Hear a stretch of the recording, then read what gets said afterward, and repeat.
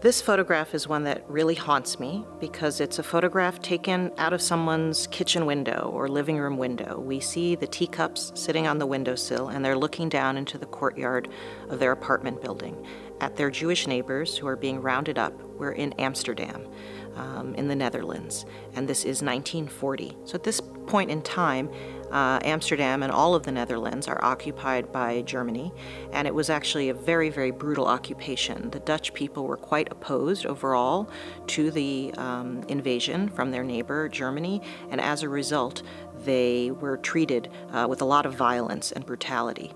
And the survival statistics for Dutch Jews are accordingly really terrible. It's one of the lowest survival rates in all of occupied Europe. Something like 70% of Jews who were living in the Netherlands at the start of the war are dead by the end. And that's, again, one of the lowest survival rates. So what we are seeing is a moment in time early in this process, when they move from living under occupation, living with restrictions on what Jews can do, where they can go, where they can work, if they can even sit on a park bench.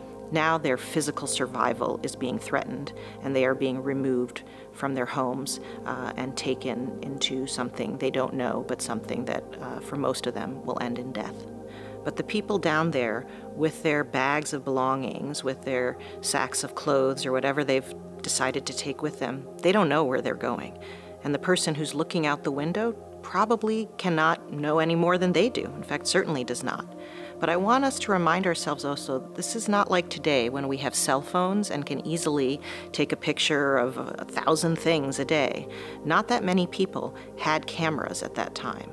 And so it was a commitment to take a photograph. To use expensive film meant that the photographer had thought, this is significant.